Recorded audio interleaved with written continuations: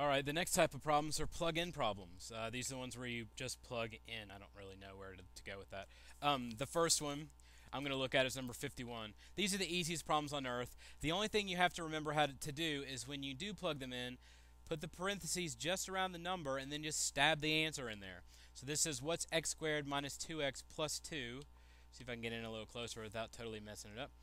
When x is equal to negative 3. So I'm going to put parentheses, type in negative 3 and square minus 2 parentheses negative 3 plus 2. And I'm just going to hit enter and I get 17. So there's your answer. Now, the problem with this one is, hold on one second. If you do something ridiculous like this.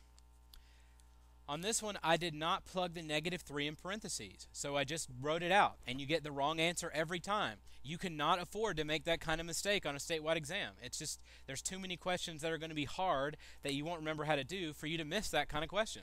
So don't be lazy or ridiculous, and make sure that you plug it into the parentheses. Now, another type that we need to look at is number 35.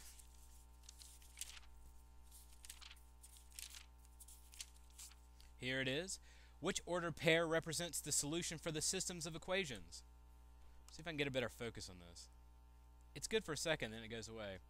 It's not terrible. 2.5x plus 7.5y equals 75, and x plus y equals 12. Now, the second one is meaningless because all you have to do is, for x plus y, you just have to look at the two numbers and see if they're equal to 12. Well, all of them do, so this is kind of meaningless. This is the one that matters. The thing you have to be careful about is remembering that x and y are represented here. So you want to make sure that you make a little note to yourself that these are the x's and these are the y's. That way they're easy to plug in. So for the first one, wherever x was, I'm going to plug in a 3. And wherever y was, I'm going to plug in a 9. Just like this. I'm going to hit enter. It gives me 75. And that's exactly what it's supposed to give me. And I'll do another one real fast just so you can see that the other one doesn't work. That way it's not just some shell game. See, if I do it the other way, it gives me 45. So this is my correct answer. All I have to do is make sure I plug the x in where the x goes, inside the parentheses, and y where the y goes. The last type is number 50, that's why I left it here. The thing about this is there are two separate answers. Negative 6 and 2 are different answers.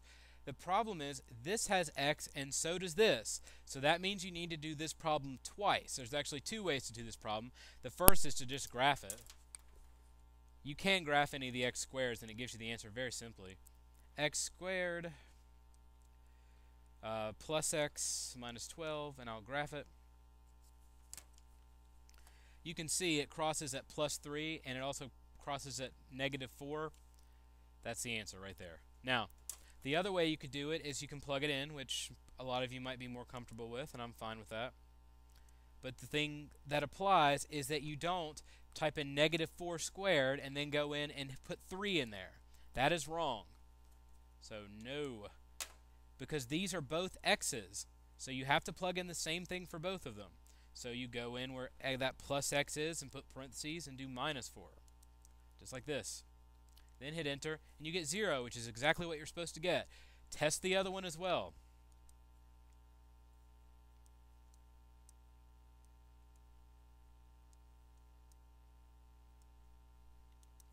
Just like that, and you get 0. Just like you're supposed to. So either way. Now, the big problem for you to work is in the other book, which of course I laid down over here very inconveniently.